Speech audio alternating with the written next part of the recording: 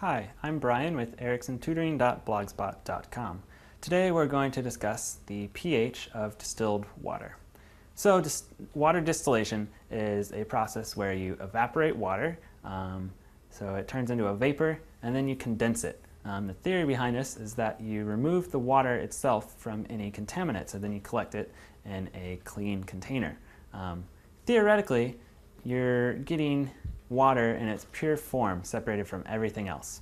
And water by definition has a pH of 7 because it has equal concentrations of hydrogen ions and hydroxyl anions. So here we have a basic equation for water breaking up into its parts. Water goes to hydrogen ions and hydroxyl anions, and as I said, essentially by definition, pH is 7.0, which is neutral. So if we have distilled water in its completely pure form, should just be water, the pH should be 7. Unfortunately, distilled water tends to react with carbon dioxide in the air.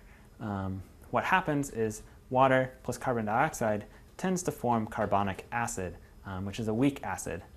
Depending on how contaminated your distilled water is, your pH could range anywhere between 5.6 and 7.0. So unfortunately, distilled water is not always purely neutral at 7.0. It can sometimes be much more acidic because the water reacts with the atmosphere.